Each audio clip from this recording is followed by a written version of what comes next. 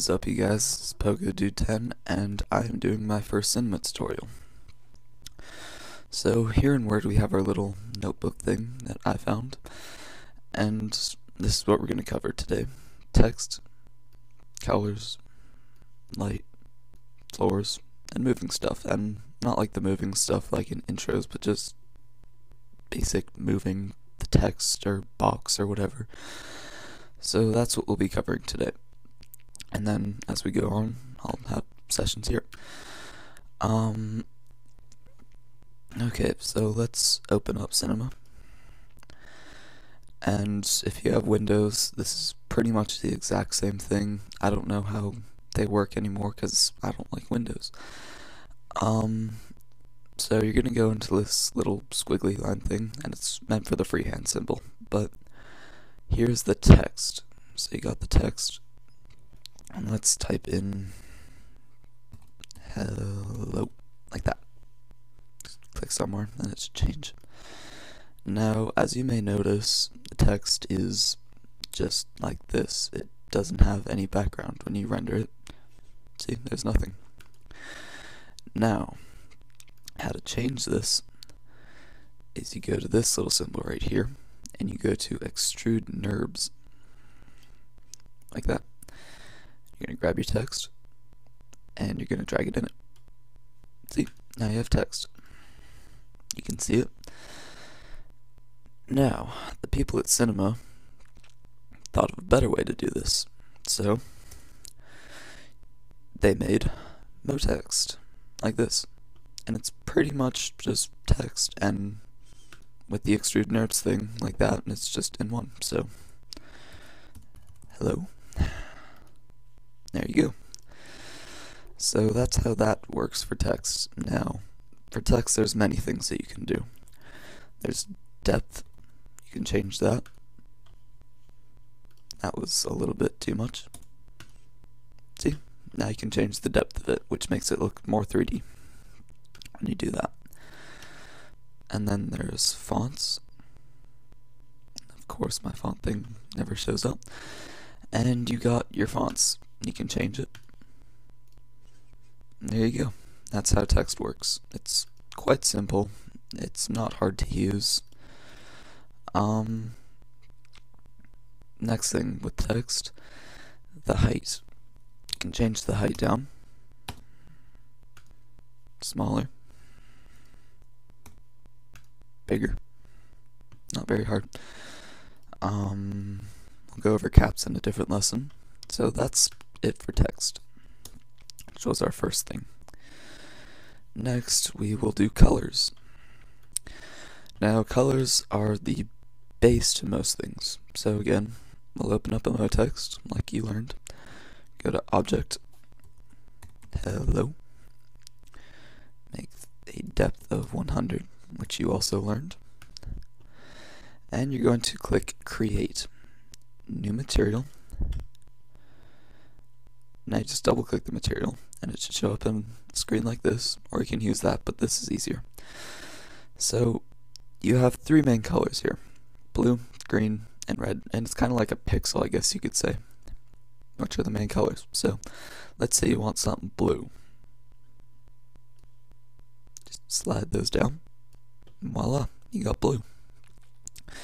Now there's many different things you can do with colors, like you can add reflections like that, and just bring the brightness down, and you got a nice little reflection on it.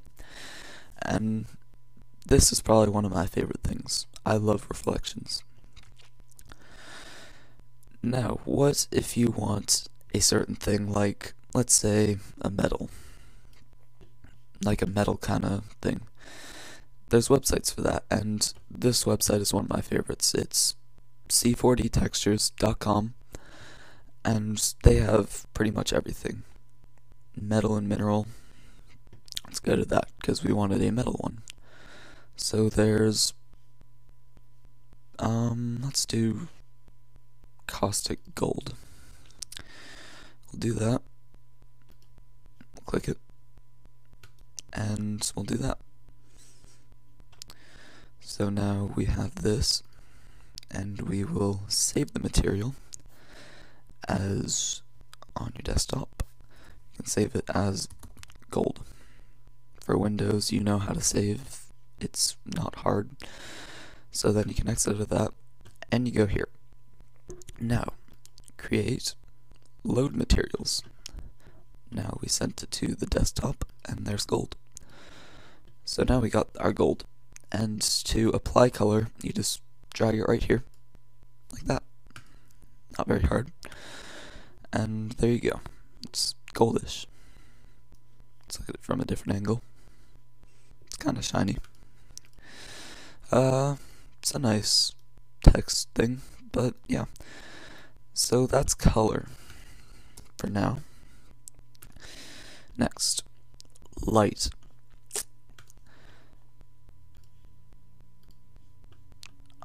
For light, we have the light thing. Just go to light. You drag it. There you go. See, now it has a shade to it, which makes it look better and more diverse. And light's quite simple, it's not very hard. If you want it less intense, you go into the intensity, and you bring the brightness down.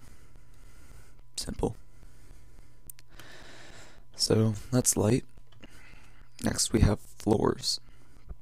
Floors, also a very simple thing. As you can see when you do this, it's just black.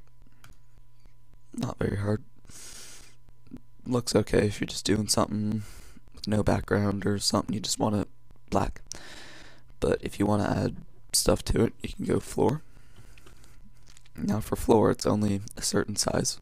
So you go into coordinates, the middle one, and you just add a bunch of zeros. Like that. Now you have a nice floor, and you can see it.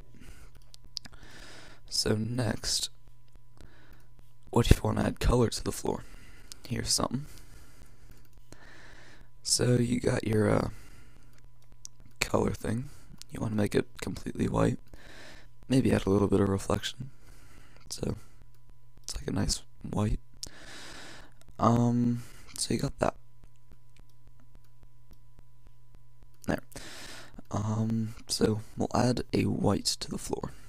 As you can see, it changes. Doesn't look right because it's not rendered, but there you go. Now it's kind of like a grayish white kind of color, and it reflects it because of the reflection that we added. So that's about it for floors. Now, moving stuff. You may have seen me doing this before. I did it to move the text and stuff, but in case you don't know how to do it, you click on it, you select it, you move it. It's not very hard. Lights, you move it. Now let's do something different. Let's say you want to slant it. You click this little thing right up here, and you can move it like that. You can move it like that. And you can move it like that. See? It's not very hard. Now let's say you want to scale something. Just do it like that. Click on the middle thing, and you move. So, as a review, we learned how to use text, we learned colors, light, floors, and moving stuff. So that is it for our tutorial today, guys. Comment on stuff you want me to do, because right now I'm just going off stuff that I learned on my own, and yeah, lessons will get more complicated as we go. I will teach you guys how to make light boards, intros, neon, everything. It's gonna be a pretty long series, but you will learn a lot and you will get good at the program, and that's something I can promise. So comment, rate, subscribe, and join ClanFod at www.clanfod.com. That's it. Thank you guys. Bye.